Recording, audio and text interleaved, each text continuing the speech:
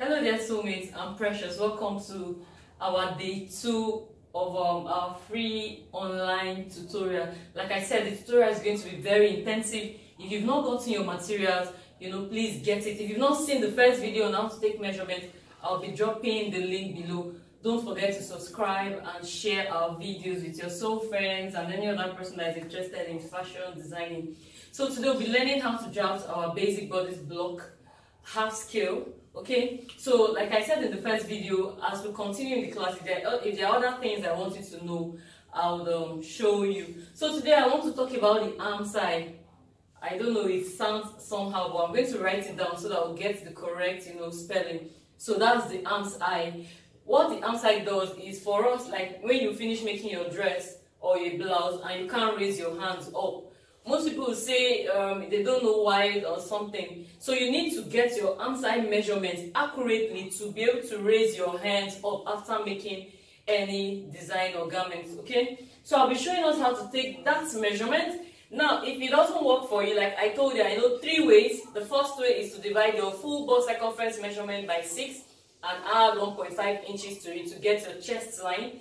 The second way is to use 9 inches, which I say, when I say 9 inches is standard, because by the time you remove your shoulder slope and the rest, you might be left with probably 7 inches or 8 inches left, okay?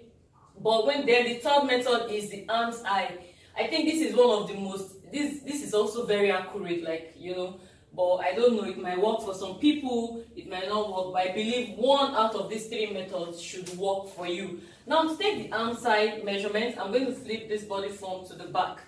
Can you see where the shoulder dropped here? Okay, so you'll be taking it down to where your arms, like your armhole, in between your armpits, like here, from my shoulder here. If I want to take my arm side measurement, I'll be taking it from here to this point, where when I raise my hands up, that will enable you. Most times it might not be more than 8 or 7 inches. So for my body form is even 8 inches. Okay, so you can see is 8 inches. Now I'm going to go to the table. When on the table, I'll show you the spelling and of the arm's eye. So probably you can browse more about it. Like read, designers, please read a lot. We need to read to update or upgrade ourselves too. So I'm going to be writing it out for us to see and find out what it really means and how it will help us. Okay, so mates, you can see I just checked on Google now and I saw this. I thought to share with us. So this is the arm side. You see, from here, from your shoulder seam to under is the height of the arm side. So it will help us, so we'll get a perfect armhole. All right, there, soulmates. So these are the required measurements we need. Mind you, I'll be using this measurement throughout our tutorial. The only thing I'll be adding to it when we are drafting our full scale is from the waist to the hip and the hip measurement. Now we need the length. Remember I talked about the front length on our how to take measurement video. I'm going to be dropping the link below. The back length, okay, I told you the difference between the front and the back length, okay? Across chest or front width, okay? I showed us how to also take that. This is across back or back width. You need your shoulder measurement, your full bust circumference measurement, your waist measurement, your under bust measurement. This is the under bust measurement, while the 13.5 I have here is from the shoulder to the under bust measurement, okay? This is the bust span, which we know as our nipple to nipple. This is the bust point, which we know as our shoulder to nipple measurement. And this is also the arm side measurement. So next I'll show us how to draft the bodice. Okay, so here I have a margin. This margin, there is no rule to it. You can just draw. You can even start from here. But just because I'm teaching, I like to start so that we understand. So this margin is our front length, which is 17 inches. Can you see? Make sure it's accurate. This is 17 inches here. Okay? So I'm going to mark on it like this. Now, to get the width of this, you need the biggest part or the fullest part of your measurement. So here, the fullest part of my measurement is the bust, which is 36. So I'm going to be dividing 36 by 2, that is 18. So 18 plus half inch seam allowance, I'll have 18.5. So my 18.5 will be here, like so. And I'll try to get a straight line, okay? Alright, so remember I said here is our shoulder, front length, which is 17 inches. Front length, 17 inches. That's what I used to get here. Then this side is our bust measurement, or the fullest part of your measurement, divided by 2 plus half inch. Remember, this is a half scale, just from our shoulder to the half length that we are drafting. So that's why you need the fullest part. And the fullest part of your measurement have to be your bust measurement. Except if your waist is bigger than your bust, then you can use your waist measurement. So here, remember, I divided my bust into 2, okay? And I added half inch, so I got 18.5. So what I'll do is divide 18.5 again by 2, because I need to separate this line, this box. I need to divide it into 2 so that we can get our front and our back block. So 18.5 divided by 2 is 9.25. Okay, so now that I've gotten 9.25, I'm going to rule a straight line. So I've succeeded in, separating the lines. Okay. All right. So you have to make sure that you get these lines straight. Now this here will be our CB. This is CB, means center back. Okay, center back. So all the back measurements will be here, and here will be our center front. That's CF. It means center front. Okay, so we'll be putting all the front measurements there. Now to continue with our tutorial, remember our shoulder measurement is 8. That's 16, sorry. So I'm going to be dividing 16 by 2, and I'll have 8 inches. So from the CB, I'll go in by the 8 inches, which is our shoulder. Now, the standard, because we're drafting just the body, there's no style yet. The neck width will be 3 inches, is standard. You can use half inch or 1 inch. So, but by the time you want to start, adding your styles to it, you can just change it, if you wish. So, I'll be connecting, this like this.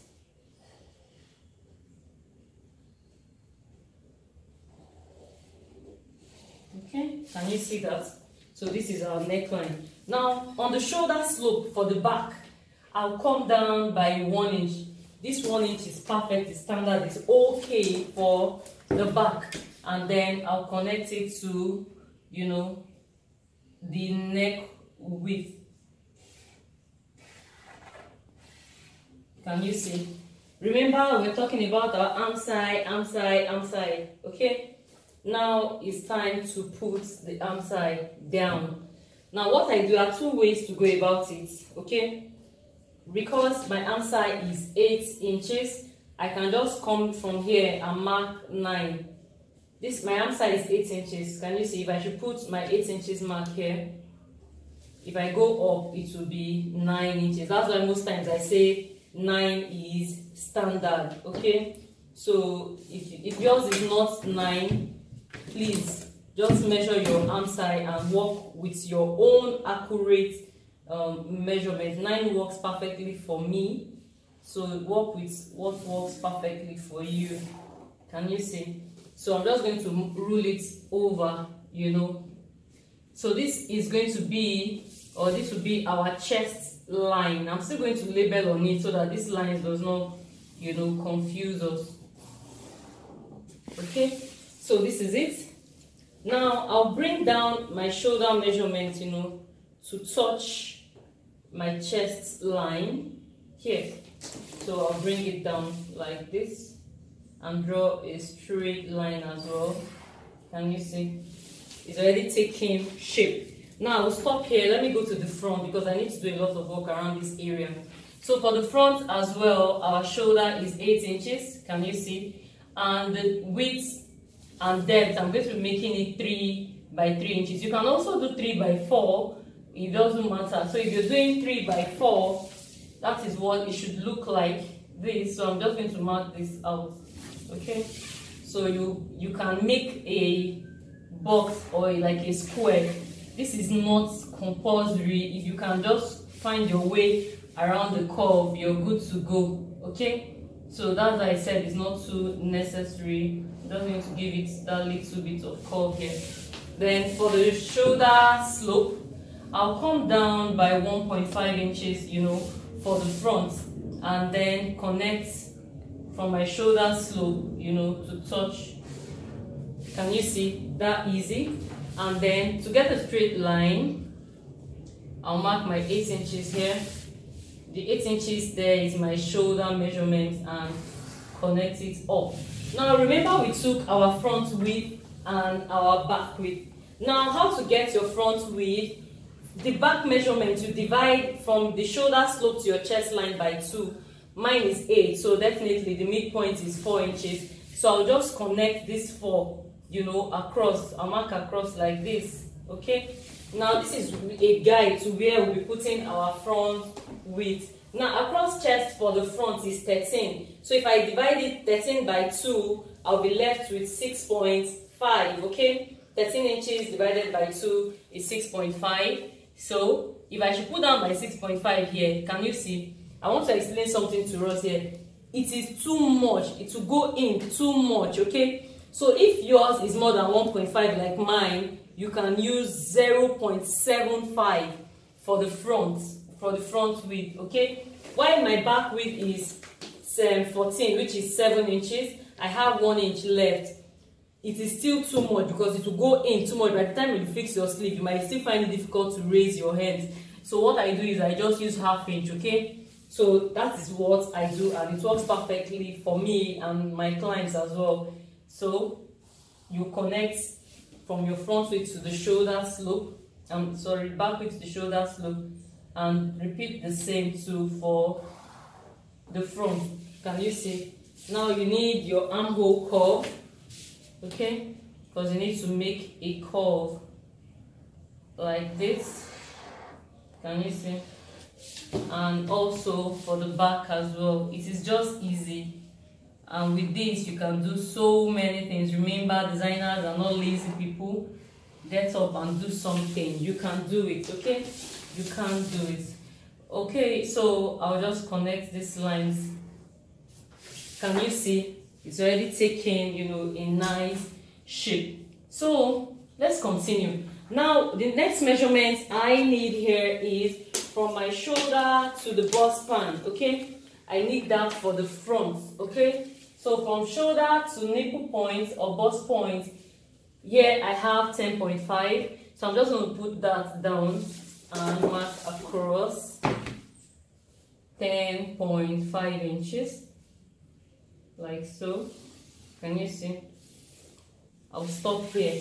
Now for the back, remember the front length is 15 and the 17, and the back length is 15. So this is my back length here. Can you see the difference between the front and the back length? I'm sure some of us will be wondering, oh God, how will this thing fit in?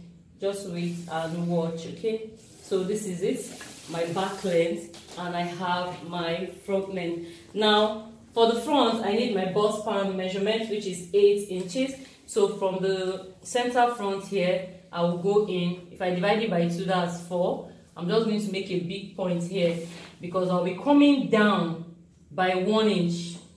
Okay, so I'm going to cross check it. Always cross check. Okay, don't just assume that it is okay. Cross check so that you can do the right thing. Okay, now I'm going to join the dart leg, just a straight line.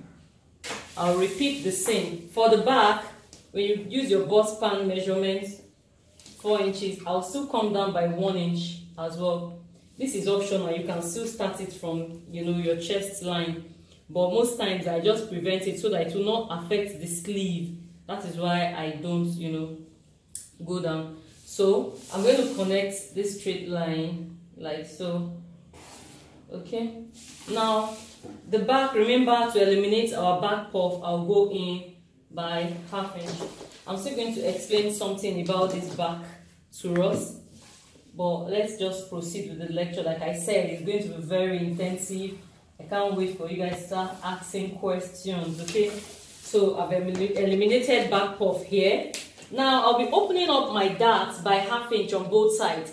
Now that is why I said I was going to explain something to us. Now we're supposed to take in this and add here, but we didn't add enough. I just added 1/2 inch to my bust pan, my bust circumference measurement, okay? So if you want to do yours, if you add the 1/2 inch here, you'll be having 0.75 here, 0.75 there. Sometimes it depends on what you're making, it could be useful, but if you're not making anything too serious, it might just be too much, okay? So I'm going to connect this dart line like this. So you open your dart to have this triangular form. I'll repeat the same thing here, like this, and then connect. Now the next step we want to do is take our bust measurement divided by 4 so that we can start fixing it where it belongs, okay? So the bust I'm working with is 36. Because I don't need to add to it here, except you can still work on it. If I divide 36 by 4, it is 9 inches, and this is 9 inches here. If I also repeat the same thing, and yes, it's on your chest line that you put your bust measurement, not on your bust point line, okay? So the waist we're working with is 29. So 29 divided by 4 will give us 7.25, okay? So this is it here, 7.25.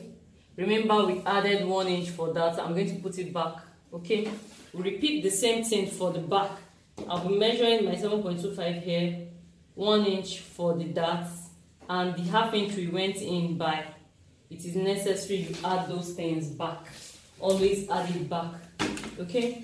Now this is the reason why I said, you know, I just exhaust the whole, I don't just go by it, okay? It's still okay that way, and then I mark up to this part. Can you see? Now it's time for us to put in our bust dart, okay? So remember I said from the center front to this point here is our nipple point. So I'm going to go in from the nipple point by 1 inch so that I can put in the difference between my front and my back, which is 2 inches. So I'll just come down here and mark my 2 inches, okay? You can also look for the midpoint, you know, of these 2 inches, which is 1 here. This is not necessary though, but you can if you want to, okay? Like I said, it is not necessary, but I'm just going to show us though. So this is what it looks like. So this is our dart, can you see? Now we have our bust dart transferred to this part. Now because the bust dart, we need to fold it up. So when we want to cut, you know, we'll come out a little bit so that we'll have the space to cut the bust dart. How will you do that? You can come out here by 1/2 inch or 1 inch, you know, and then let's say because I don't have enough space there, that is why I'm coming out by 1/2 inch, which is still very okay. Can you see? And then I'll connect it back like this, you know, to accommodate my bust dart, so that by the time I fold my bust dart, it will match up. Now this is what we need to know now. I'm going to cut this out and show you how to add your same allowances to it.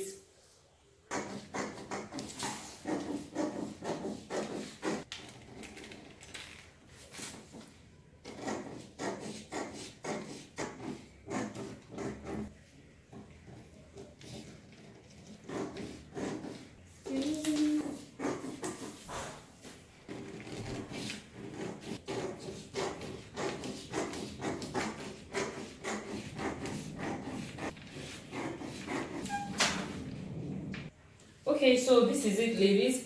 Now for us to make this equal, like I said, you have to open one dart to close another dart. So there are 2 ways. Like when we see most of, like some people say, how do they draft all those patterns that have shoulder dart? I want to transfer these darts now to the shoulder. What you need to do is measure your shoulder point like this. So look for the midpoint. Mine is 2.025. and connect it straight like this to your bust point. Okay, now I'm going to open that new line that we have here. So when I open it up, I'll be closing up, you know, my bust dart. Make sure, can you see? Make sure you're working with your bust points. So I've successfully transferred this. So I'm going to pin it down now. I'll be taping it down. So this is it. I've transferred, you know, this, you know, the bust dart to the shoulder. You can also transfer this bust dart to the waist if you don't want to open it on your shoulder. Everything can be on your waist. Okay, so that is it for this tutorial, ladies. Next, on our next tutorial, I will show you how to add seam allowances around your bodice. Okay, and then how to transfer it, you know, to your fabric. So you can use your shoulder dart if you want, or your waist dart. So I'll just show how to add seam allowances to this, and then how to transfer it to our fabric. So we might probably be doing a test fit, so we will know how, you know, the fit is. I might just use transfer this bust dart to the waist so that we can have a perfect test fit. Now if you see the waist, you know, and the bust, can you see our back and our front is now equal? Okay, so ladies and precious, hope to see your comments, your questions. Please ask questions. Okay, ask questions. Don't forget to like, subscribe and share.